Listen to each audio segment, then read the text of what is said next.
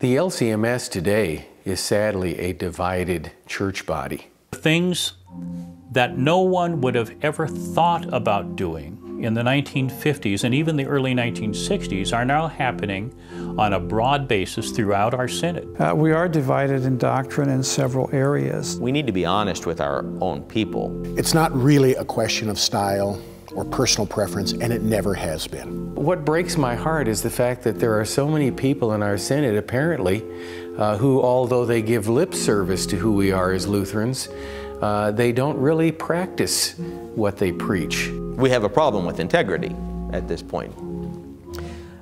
It's better for us to admit to disagreement than to pretend that it isn't there. Or if you're on vacation or a business trip and you walk into a Missouri Synod church, frankly, you have no idea what you're walking into, and you can get everything from soup to nuts.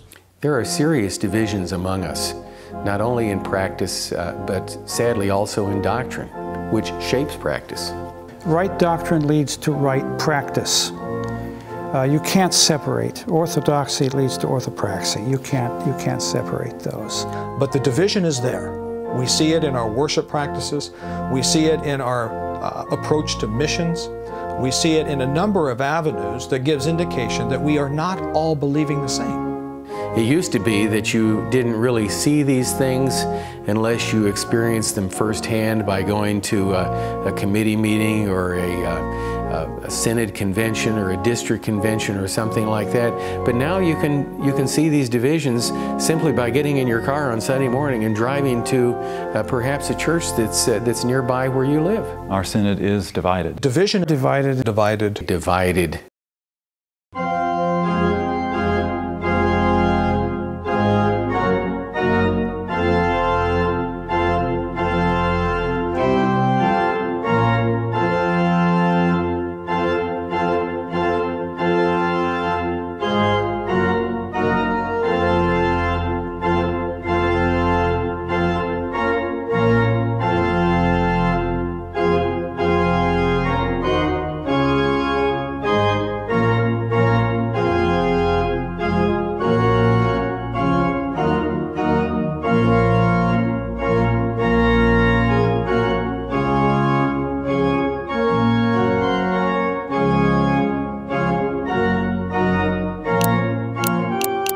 It's not syncretistic worship if you're not actually in a worship service. He had the permission of his ecclesiastical supervisor. When President Bowman made it his goal to remove Robert Preuss from the presidency of the Fort Wayne Seminary, is a sad chapter in our synod's history. It appears that the students and professors of the St. Louis Seminary are forming a processional line.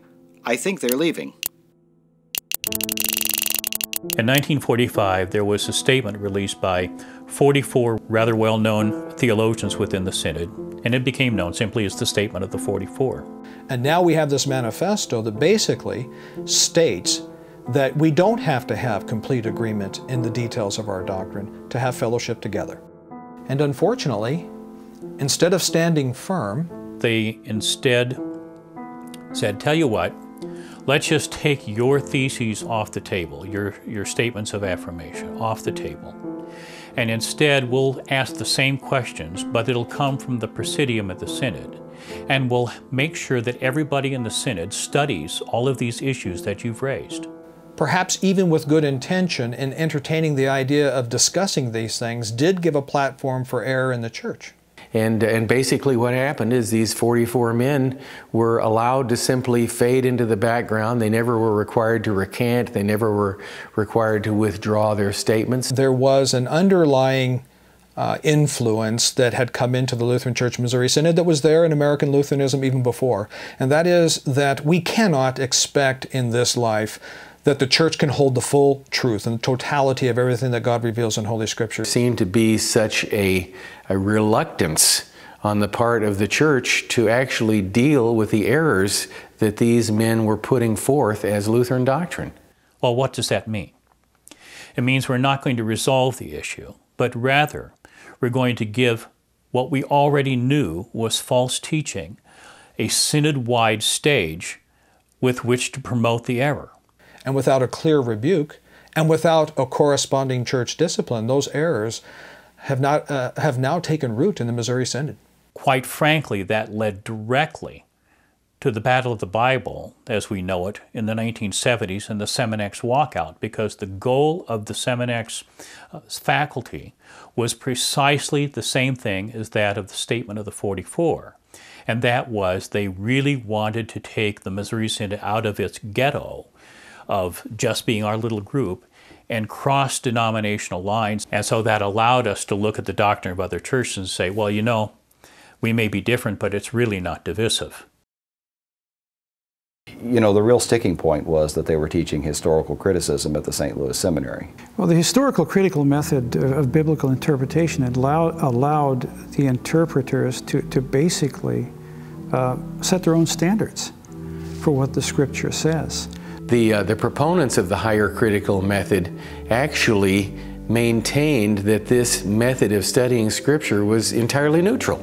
Anytime you're using a system of biblical interpretation, which will allow you to dance around what the Scriptures actually say and enable them to say something other than they actually said, you've got a system that is not neutral.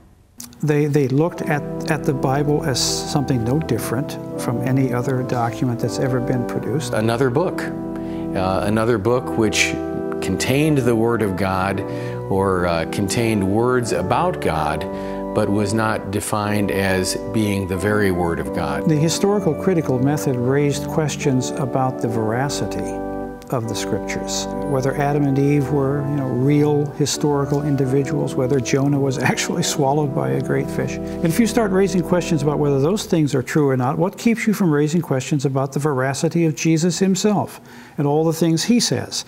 And what about the veracity of the resurrection itself? Well, when you do away with the authoritative Scriptures, it's just a matter of time before you do away with the confessions that are drawn from those Scriptures. And so really you can draw a straight line from Seminex to this disdain that we have in the LCMS now for pure doctrine. And it's to the point now where a synodical president can publicly belittle pure doctrine and the Synod goes on like nothing happened. But it wasn't always this way in the LCMS.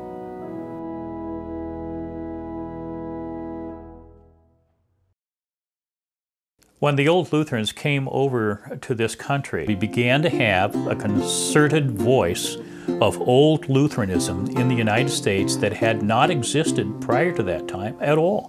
With the formation of the LCMS in 1847, you had in America for the first time a confessional Lutheran church body that was truly and completely united in doctrine and practice. What caused that unity in the Missouri Synod wasn't the fact that we all felt close to one another, but due to the fact that we were all believing and teaching and confessing and practicing the same thing. They studied everything about life and faith through the Word of God and the confessions of a church. That was what brought us together. It was their incessant doctrinal purification that kept them unified as a synod. They were willing to discuss doctrine over and over and over again in the light of Scripture and the confessions, and that was the hallmark of it. And we're not talking about just a 2 or 3 year period, but for almost a century where we were totally united in our doctrine and practice from one end of the synod to the other. There's a very interesting remark by Richard Lenski, R.C.H. Lenski, the commentator, interestingly enough, a man from the General Council. And he wrote of the Missouri Synod, these people are unified precisely because they listen to the Word of God and they study it diligently. And we were not afraid to talk to one another doctrinally, to even rebuke one another when we needed to be rebuked, so that we can also come to exhort those back to a right understanding. It is true that from the very beginning, the Lutheran Church-Missouri Synod had a remarkable unity in doctrine and practice. And yet, if you go back even to the beginning, you see things. For example, there was the predestinarian controversy. There was the Stephanite controversy to begin with. There was the conflict between the Buffalo Synod and the Lutheran Church-Missouri Synod and the Iowa Synod. And there was the Ecclesiastical controversy. All of those controversies were resolved primarily at the synodical conventions. It was very interesting what happened, and it was primarily due to the leadership of C.F.W. Walther. He would develop strong theses based on Scripture and the Confessions. He would present the case. They would resolve that issue on the spot. And I remember an old pastor in my first circuit in Minnesota who told me about district conventions that he had attended when he was a young pastor. And if at any time someone would raise from the floor, or would make a statement from the floor, something which was clearly and evidently contrary to the doctrine and practice of the church, they would actually stop the convention and immediately deal with those issues. We don't see anything like that today. I'm not talking about going back and suddenly living in the 19th century. What I am saying is that what we need to touch base with in our own past is that which made us Lutheran. And that was our doctrine and practice, and the unity that we had, and the attitude that we strive for the greatest possible degree of uniformity in what we do. We simply have to go back to our roots. We simply have to go back to who we have always been. And I think when we do that, then we'll be a much more peaceful church body.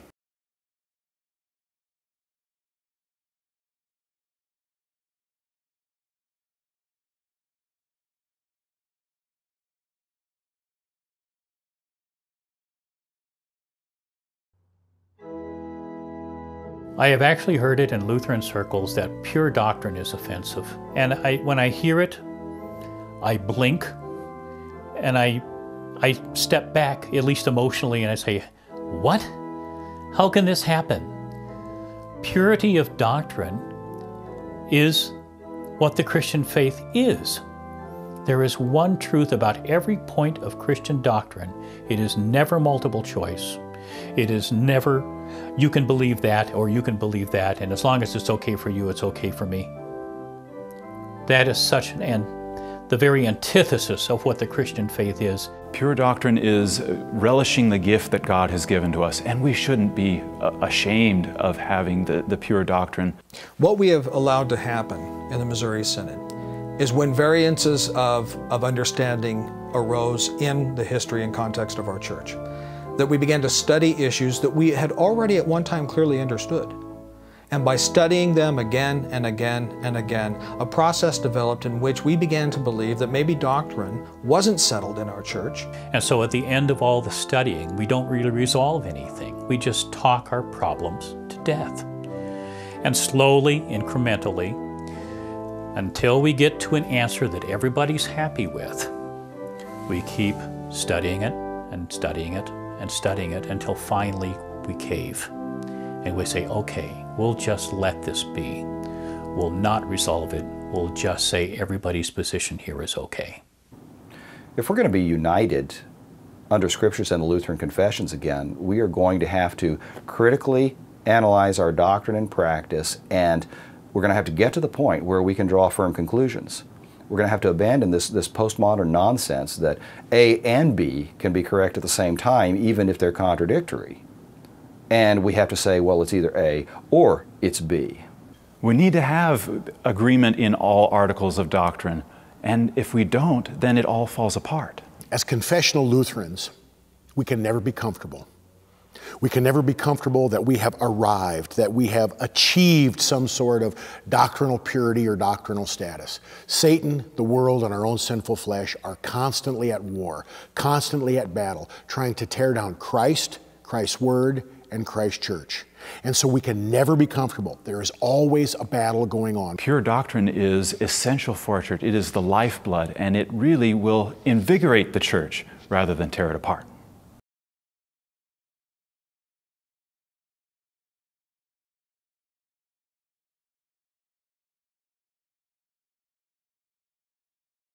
If you want to define church fellowship, I think you have to say that church fellowship is altar fellowship.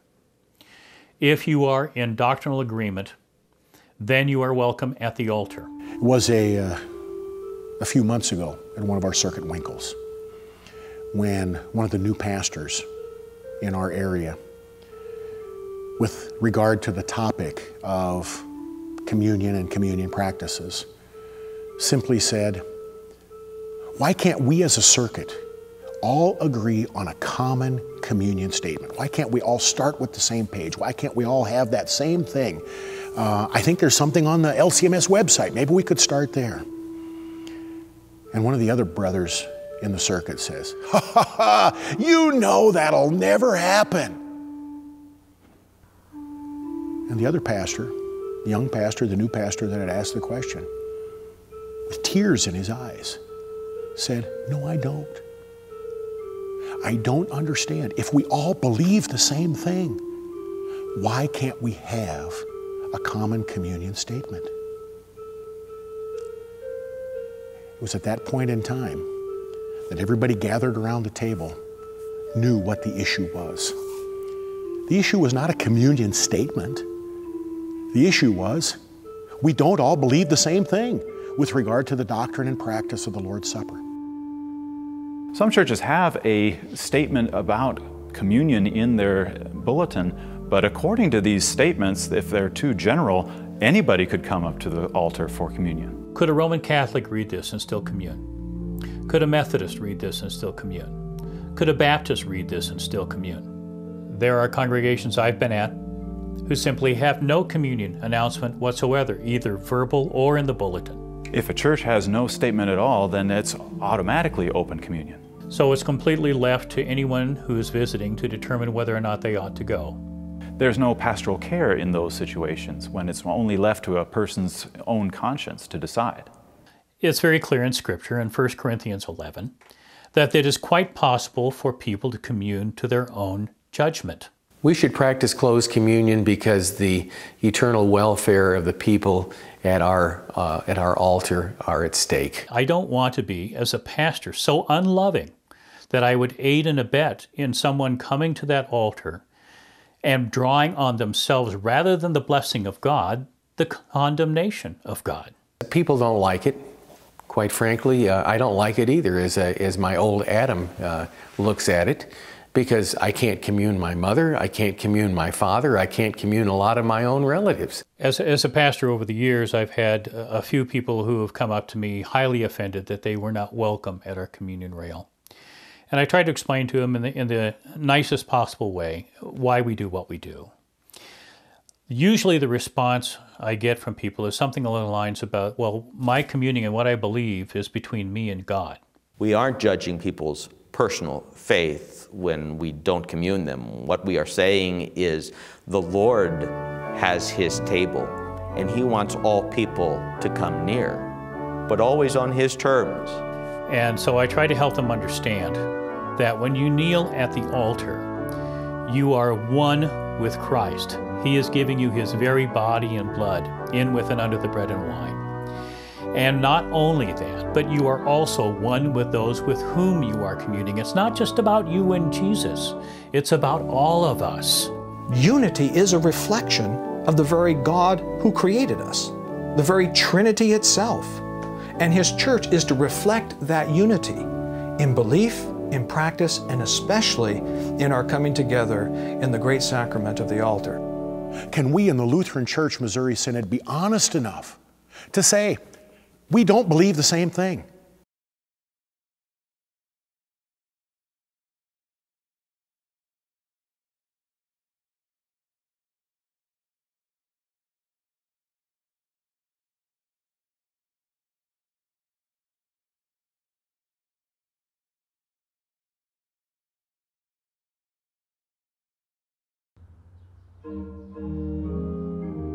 Worship is, first and foremost, the Lord bringing His people near on His terms. The importance of worship is absolutely central and is that from which everything else flows in the life of the church. Lutherans have a very distinct way of worshiping. We keep the gospel and justification the main thing. We keep the form and content of the worship that which delivers Christ to us. It is not about our decision for Jesus, it's Christ's decision for us through the preaching of the gospel. The reality is worship doesn't belong to the worshipers. Worship belongs to God. It's His word, not our word. His sacraments, not our sacraments. We don't mess with God's word and sacraments in any way we please. Therefore, as Lutherans, we have a liturgical history. We have a liturgical worship, a way of coming together before God in which God imparts His gifts to us, so that then being made alive by those gifts, we can return to Him proper thanksgiving and praise. This isn't entertainment. This isn't a fun time. This isn't what we get when we go to the movie theater or the sports arena. This isn't what's going on in my living room. This is heaven intersecting with earth. This is eternity punching into time and bringing me out of the mundane into the holy. Our worship should reflect the nature of the God that we do worship. And what is He like? He is Father, Son, and Holy Spirit. Is there divergence of opinion between the three persons in the Godhead, or is there divergence of will between them? Well, absolutely not. In fact, it's unthinkable. And our worship needs to express that same oneness of the God that we're worshiping. When you import the music and especially the words from another church confession of faith, you're bringing that confession right along with it. How we worship is a confession of what we believe. Baptists worship like Baptists. If we begin to worship like evangelicals, we're going to also begin to believe like them. Methodists worship like Methodists. When we find others beginning to worship like Baptists or the evangelicals or Pentecostals or whatever denomination is out there that has a different understanding of the gospel, we find that those different gospel influences are also starting to happen in our own fellowship. Pentecostals worship like Pentecostals. As one scholar recently noted, he asked the question, why do some Lutherans worship like Pentecostals? And his conclusion was they worship like Pentecostals because they are believing what Pentecostals believe. Lutherans worship like Lutherans. We worship in a way that lives and conveys what we believe, teach, and confess as Lutheran Christians. The state of worship in the Missouri Synod today is all over the place. To say that there's a variety is, I think, a gross understatement. So what we have done is we have opened the door and paved the way. In the name of outreach and evangelism, in the name of being relevant, we have opened the door for people to leave the Lutheran Church. I don't want to suggest that the people who are making changes to the church's life together are doing that knowingly with evil intent, but they are scattering the church.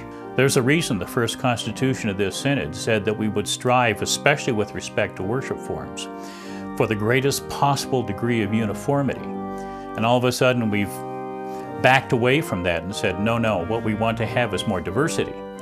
Well, diversity is the model of the world. Unity is the model of the church. Some people have said that it's wrong to impose our will on other people. We're not imposing our will on anybody. We're simply asking that for the sake of charity, that we all join together as one, that we all do the same thing, say the same thing. That's what confessing means, to say the same thing. That's all we're asking.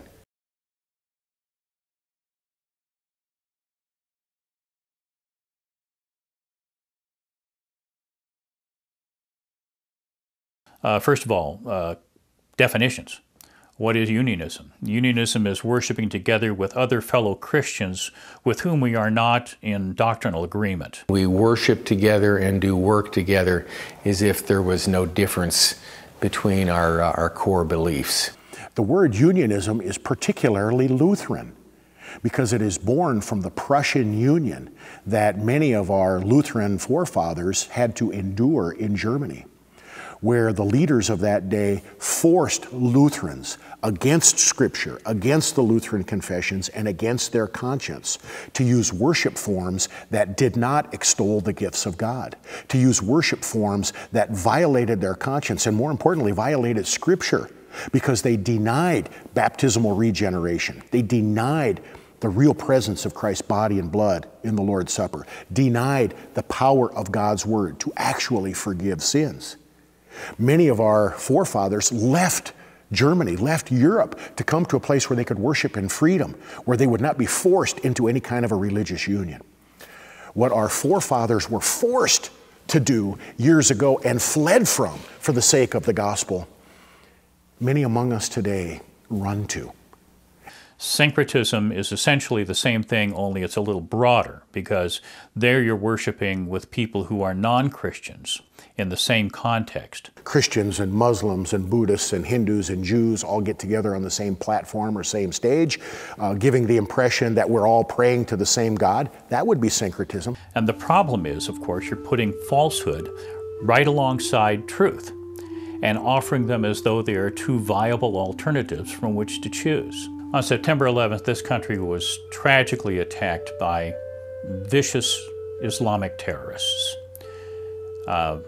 Almost 3,000 people perished that day. It was a day that shook us to our foundations.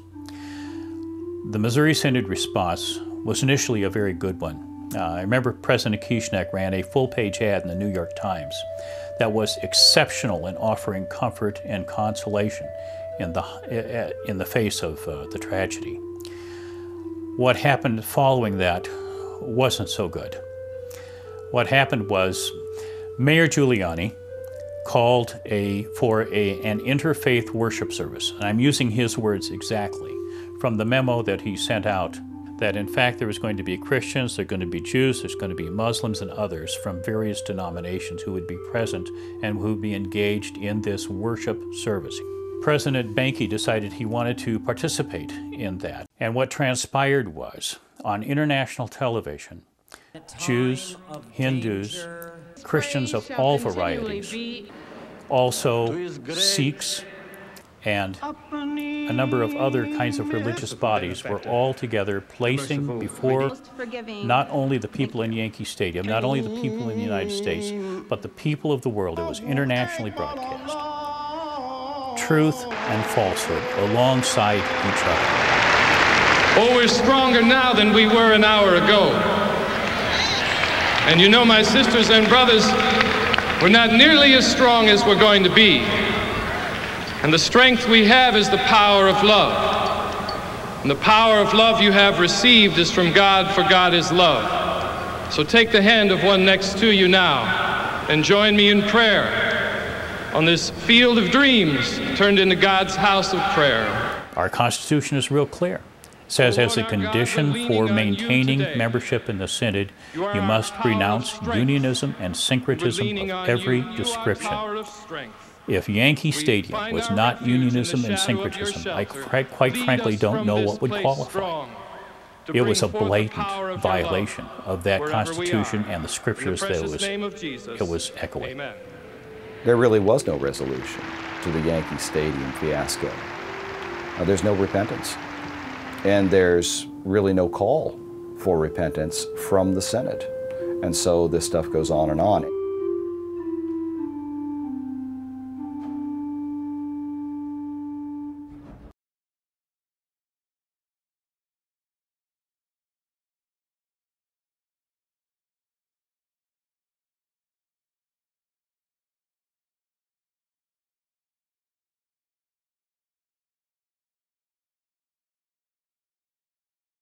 What really the issue is in our church body with regard to the role of women in the church is failing to listen to what God's Word says, and then curbing, adjusting, conforming our thoughts, our ideas, our emotions, and our practices to God's Word. You know, I do think in many respects we have let society dictate what the church will do. And it's an attitude of give them what they want, not what they need. On the one hand, people want to be culturally sensitive, and in our culture, the raising of the whole feminist idea that everything is equal and everyone ought to be equally participating, even in the worship of the church, is very pronounced. It's been very difficult for people to really define what the issue is, because so often it's coming from a rights perspective, where someone says, I have the right to do this, or I am demanding the right to do that. And it's not a question of rights. It's a question of being God-pleasing. It's a question of doing what God has prescribed for the best order. So you get to 1969 when they finally said, Women's suffrage is fine. We took 100 years of our doctrine and practice, and in 1969, we said, this is no longer what God says, and we changed our doctrine. When we did that, we set in motion the forces of feminism within the church. And then that led to, in 2004, that they could be elders, that they could be presidents, and things of that nature. We do have churches with women elders. We do have churches with women presidents. We do have churches with women lectors. Really, what's next? What's next? Where are we going? Women's ordination? I think it's inevitable. When I think about the role of women in the church, I think one of the primary things that need to be addressed is the role of men in the church. When men put women into positions prescribed only for men by God, then women act contrary to God's will. It is not so much that women are stepping in where they shouldn't, although that's certainly true. It is more the problem that men are stepping aside from the responsibilities that God gave them.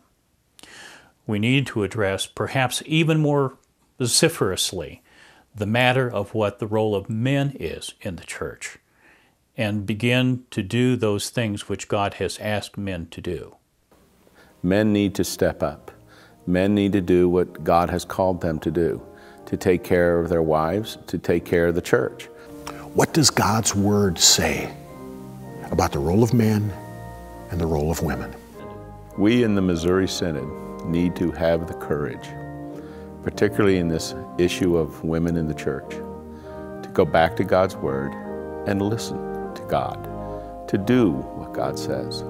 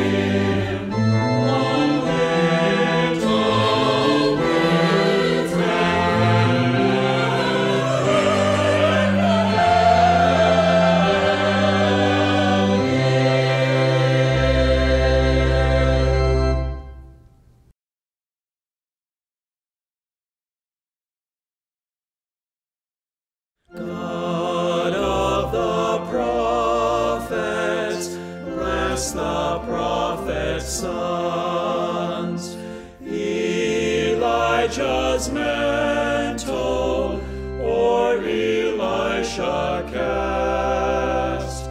Each age its solemn task made claim but once, make each one nobler, stronger than the last.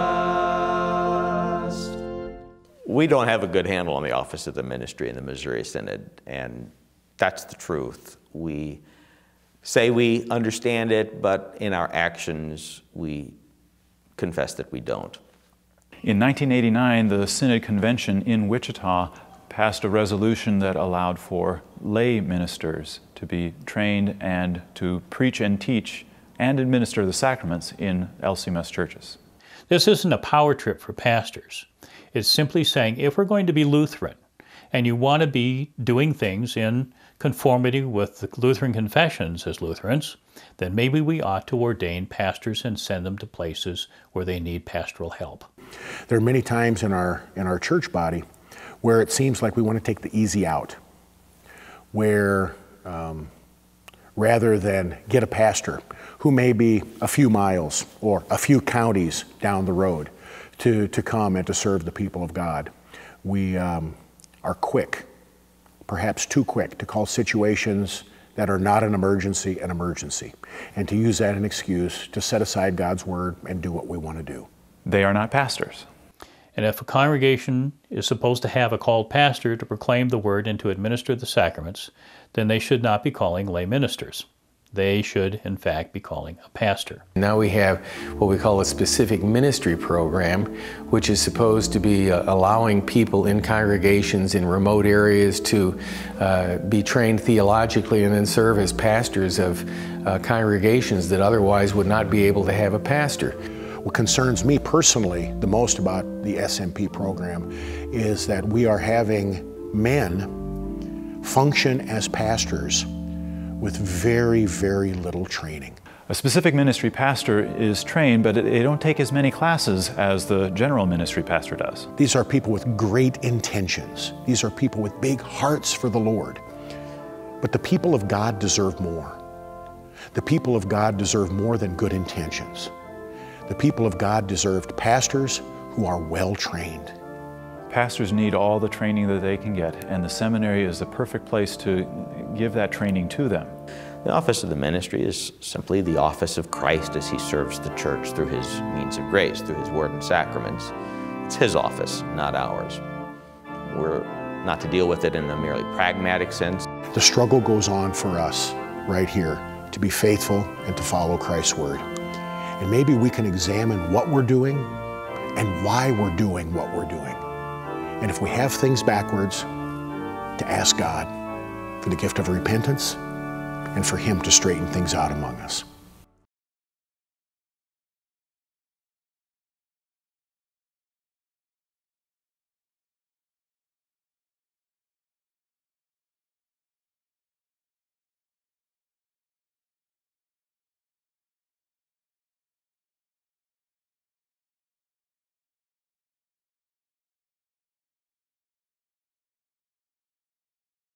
One of the sad things that I've had an opportunity to witness as both a parish pastor and as a regional vice president in the Nebraska district is the shameful way that some pastors have been treated by their congregations.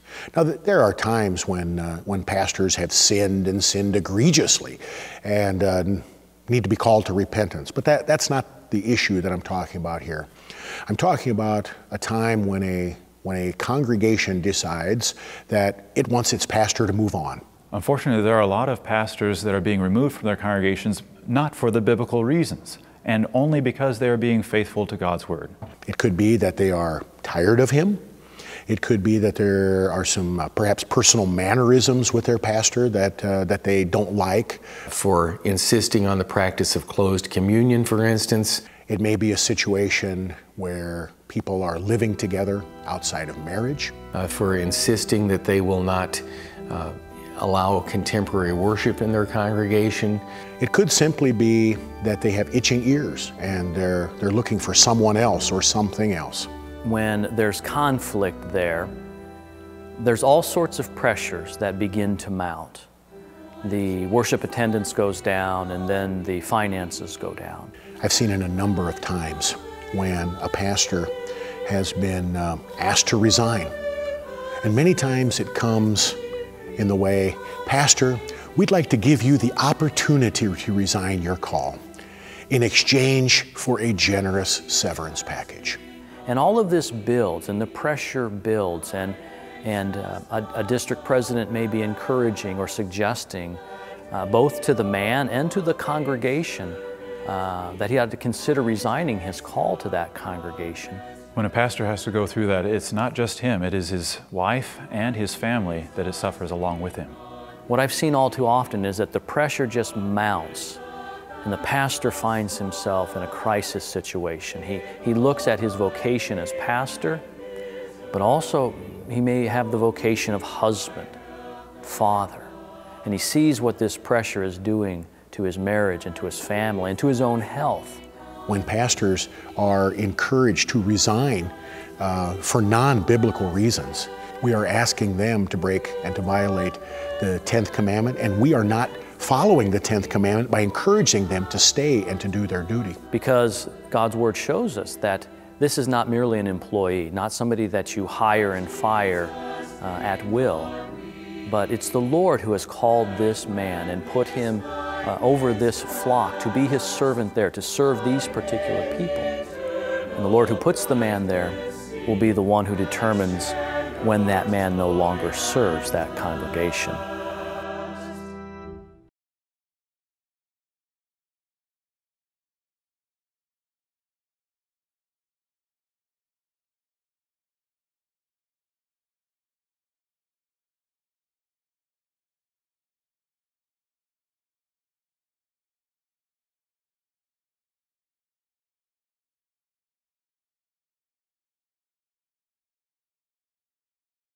I would ask, what is the spiritual condition in Wittenberg today? I think anyone with a lick of sense would understand that it is a spiritual wilderness, and that while they may have statues of Luther here and there, they really have none of his theology, or very little of it. And that is sad.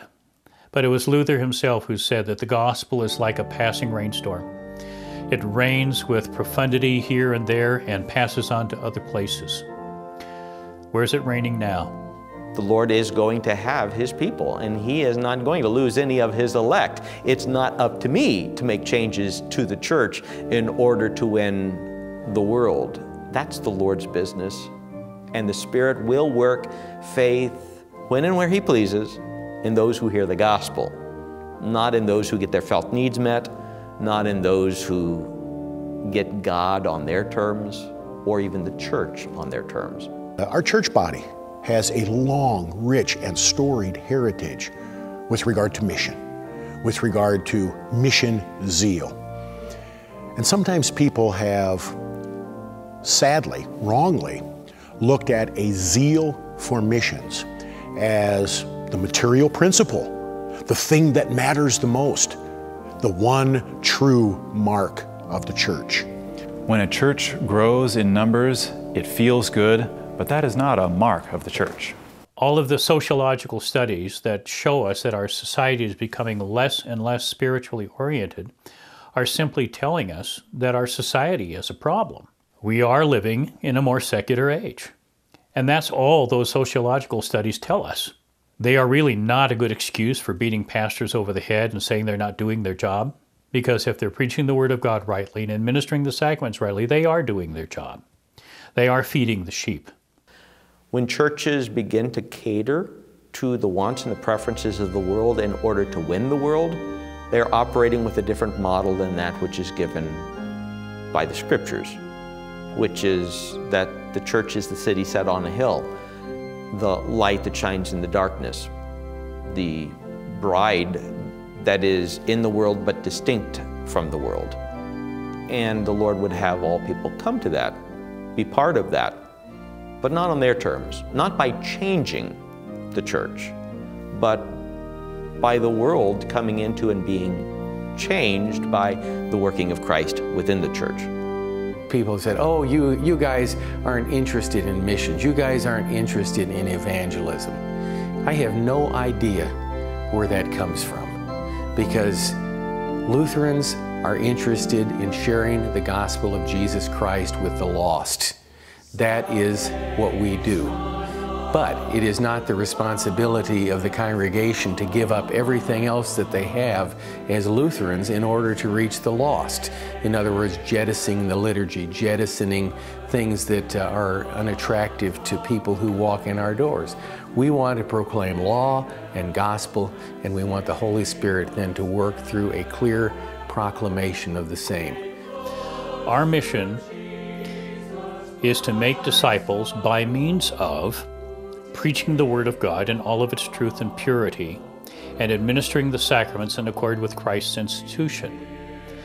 Feeding our sheep, who in turn have divinely appointed vocations that God has given them, in which they give witness to their faith in their own places where they already have existing credible relationships. That certainly was the New Testament model for growing the church.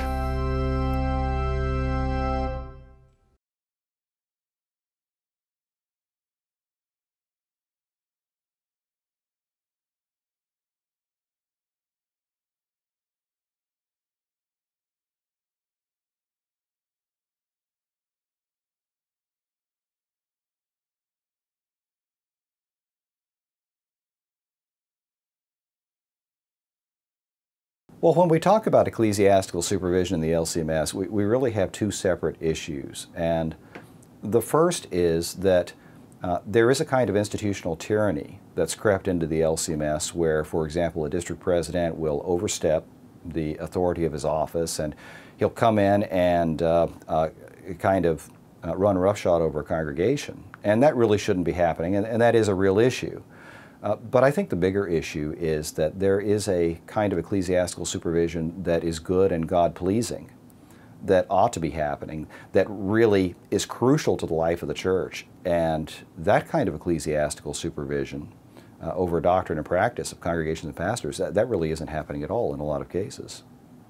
Ecclesiastical supervision within a church body, such as the Lutheran Church-Missouri Synod, is really about membership supervision.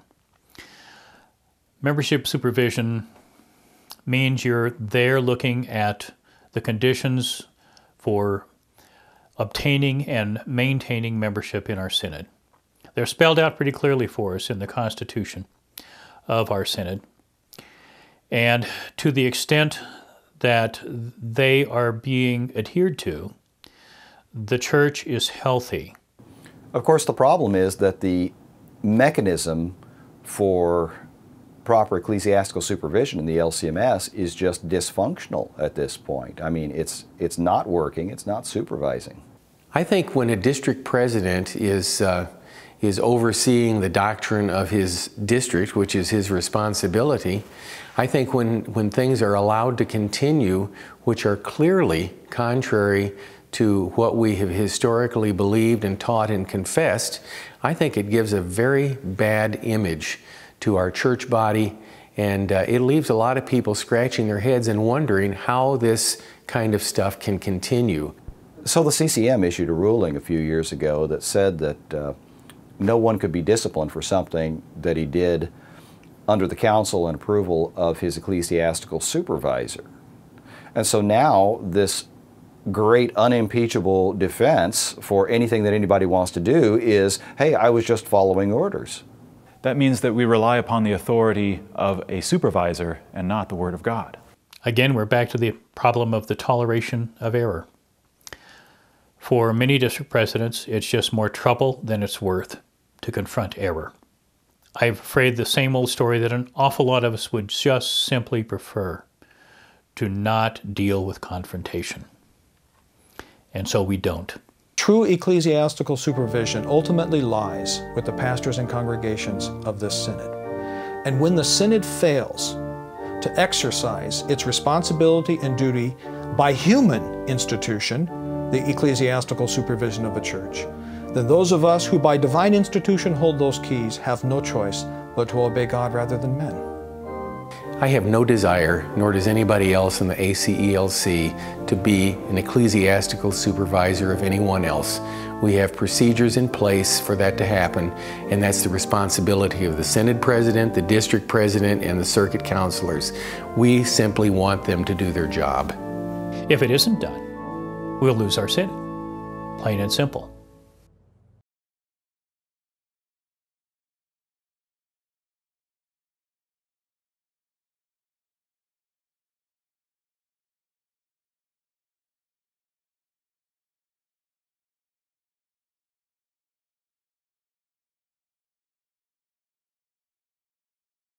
The dispute resolution process, something that came about during the Bolman administration. It was an adaptation of a business model which sought, rather than to bring about a win-lose situation, to rather try to achieve a win-win situation whenever possible. The problem is, of course, when you're talking about matters of doctrine and practice, you cannot always have a win-win situation. You cannot have falsehood and truth and say both sides win. It never seems to be a situation where we try to get to the bottom of the problem. We try to solve the theological issues, and most of the time the issues are theological, and we just simply allow the thing to be handled administratively. The system that was in place in the Missouri Synod prior to the dispute resolution process was one that was based on actually sitting down with the complainants, hearing the evidence, and making a judgment. It had a couple of levels of appeal that could be made, but then that was it. They were charged to make those decisions that were dealing with theological problems theologically rather than institutionally. It wasn't perfect. We used to have a dispute resolution process in our synod that was expensive, cumbersome, but maybe it worked. Now we have something that is less cumbersome, it is not as expensive, but it probably doesn't work. But it could have been fixed, but instead what we did is we threw out the entire system and brought in another system that works even less well than the original. To be really honest, the new dispute resolution process gives more authority to bylaws than to Scripture and the Confessions. First of all, I think if we are to really fix the dispute resolution process, we need to get back to a foundation which makes judgments based on the Scriptures and the Lutheran Confessions. I think that's what Lutherans do.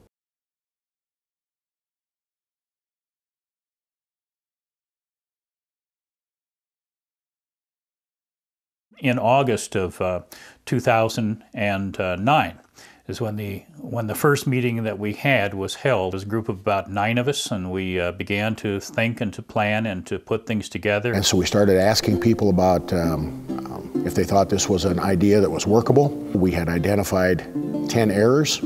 We had a group of people that were boldly willing to put their name on a letter, and we would send it out to congregations, not just pastors only, but to congregations, because the problems we have are not just pastor problems. They're problems for the entire church, pastor and people together. Why is it that some people are so upset by the existence of the ACELC? We have asked many times for people to tell us what is wrong with what we are doing. And rather than getting any response to that, what we get is, who do you think you are? Why have you done this? Okay, so here's one thing. I was actually taken to task by one of my brother pastors because he thought that my participation in the ACELC meant that somehow I was trying to insinuate myself as his ecclesiastical supervisor. We are not trying to be an ecclesiastical supervisor of anyone, but we are trying to be more than Aaron standing by watching Moses strike the rock. God's word is clear. We are our brother's keeper. We are trying to be faithful Christian brothers and sisters and speaking to those who are throwing not just our heritage, but the very centrality of the gospel aside. Another thing people are saying is, you know, the ACELC is not following the synodical processes that we've agreed to that are outlined in the bylaws. You need to realize that some of the errors that we have identified are the process itself. Sometimes it's bylaws and resolutions that speak to the matter rather than the Word of God and the Lutheran Confession And so where we in good conscience can work through the process, we have. And we have filed 3 official dissents with the CTCR. Some people have suggested that all this is a thinly veiled effort to start a new synod. If that was our intention, we would have done that immediately. We could have done that very, very easily and avoided a lot of the criticism. We would just simply say a pox in your house and go away. We are part of the Lutheran Church-Missouri Synod. We love our church body. For many of us, the Lutheran Church-Missouri Synod is our mother. This is where we were brought to the faith. And we love the church body dearly. What we're trying to do is to say, let's reform our synod. Let's bring our synod back to the orthodoxy it once was. And so rather than run, as some have done, we have decided that we would rather fight than switch. And we would rather call for repentance and call for reform within our church body. Some have suggested that the existence of the ACELC is really a vote of no confidence in the leadership of President Harrison. Several of our brothers in faith have not supported us as we thought that they would and certainly could.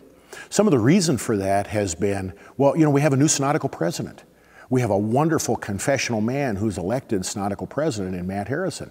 And now that Matt Harrison is elected, all the problems are going to go away. One man did not get us into this mess, and certainly one man is not going to be getting us out of this mess.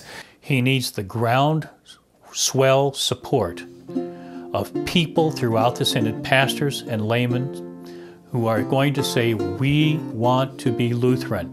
We do have a brilliant theologian and a great churchman as our synodical president. One man. One man. He is one man. I think a lot of people have forgotten that in Matt Harrison's paper, It's Time. He published prior to his election.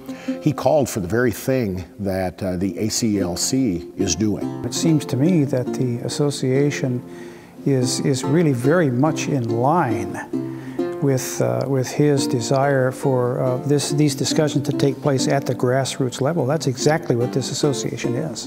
We have answered the call that Matt Harrison put out for a grassroots efforts of people to identify errors and to come together with solutions to the problems rather than just sit back and complain. The thing I hear more often than anything else is that the ACELC is dividing the synod. That is just patently false. All we have done is point to the divisions, and because we have pointed to the divisions, then we're accused of causing them. But our intent is not to divide, but to reveal the very fact that we're already divided. The ones who have divided this synod, which was an orthodox synod, are those who have been adapting and adopting to heterodox practices, which is also breeding in to the Lutheran Church-Missouri Synod the heterodox doctrines upon which they're based. We are permitting error to remain unchecked, unrepented of, and that is fundamentally the definition of the lack of love. All the ACELC is doing is asking the synod to take a good look at its doctrine and practice and desiring only that as a church body we would be faithful to that which we've been given in the scriptures and the confessions. You don't have to just listen to hearsay about the ACELC. Instead, go to the ACELC website. Look at the conference papers that are there. Look at the conference sermons. Look at the teaching materials. Look at the fraternal admonition and read it. If you've already read it, read it again. And look at what the people in the association are actually doing and saying. That's how you know the character of the association.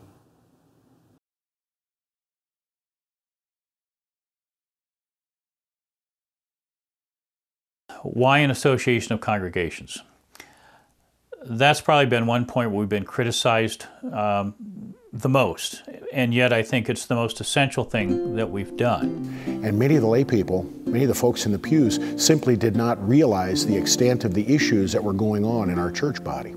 We needed to have an organization of congregations because congregations are more difficult to enroll in a cause like that, but at the same time they're a voice that's much more difficult to ignore because we speak collectively. Many of the reform movements in the past have been clergy-only reform movements. If you're just going to be yet another small group of individuals who are just going to be doing the same thing that small groups of individuals have been doing in our synod for years and years and years, obviously that has not worked. One of the hallowed traditions of the Lutheran Church-Missouri Synod, I think, is the privilege that pastors and their congregations have of discussing theological issues with their peers, with other pastors and other congregations. Seems just natural. As a layman, I love reading about our history and how our Lutheran reformers were so bold and brave, risking their very lives to protect this confession. And in America today, we're so careless with what we've been given, what we've inherited. If error is not dealt with, it continues to fester and grow. It is loving to address error in the church. It's unloving to let it go and to put souls in danger. And of course, the longer you allow the error to run rampant and unopposed, then the more souls are lost, and we're not doing our job. We want pastors to step up. We want them to lead us, to teach us. We want to be Lutheran. We want our children to be Lutheran. It does make me angry that we're not dealing with the issues, because when I grow up, I might not have a church to go to.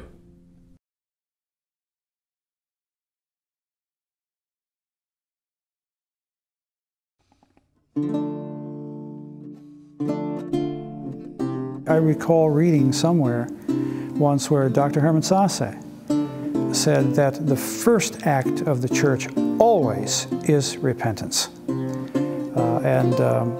There is no better advice for us now or for us ever. This is what sets us apart, that we are willing to speak the truth in love, not for the condemnation of our brother, but for the life and salvation of our brother. Don't say we're just going to agree to disagree. If I am not in line with the Scripture and the Confessions, then love me enough to call me to repentance.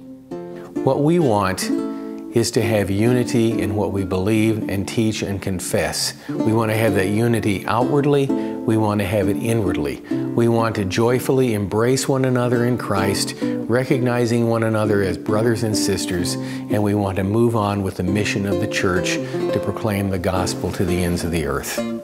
It's always the right time to address issues of doctrine and practice. Too many people in our synod, pastors and laity alike, who for the sake of comfort are content to simply sit in their congregations and say, we'll be faithful here, we won't worry about the rest of the synod. And by standing on the sideline and being silent, they are contributing to this process very little. My friends, our synod is really at stake here. Are we going to begin to address our issues as theologians throughout the synod, including our lay people? Or are we going to simply sit back and deal with things institutionally? To those congregations who want to be more Lutheran than they are, and I'm not sure what to do about that, I would suggest that the ACELC is a good place to go, actually. To my brethren in the ministry who will say, yes, I'm with you on these matters, but I'm not sure whether it's time to involve myself and my congregation. This really is time for you to get involved, and at least for now, at least you get involved, and then in good time bring your congregation along as well as you can. I believe that this time has been given to us, and we have been given to it. It's our time to stand and confess. It's our time to fight once again for the orthodoxy of the church. So we have that same thing to pass on to the future generations. I'm part of the ACELC because I'm concerned for those with whom I am in fellowship, that we are no longer walking together. I owe that to my brothers and sisters in this synod to speak the truth in love. If people are willing to listen, if people are willing to study God's Word on a topic, there is hope. There is hope, because God's Word will do its work and God's Word will have its way with people. These are issues that have been around for a couple of generations at least, if not longer. They need to be addressed, and if not now, when?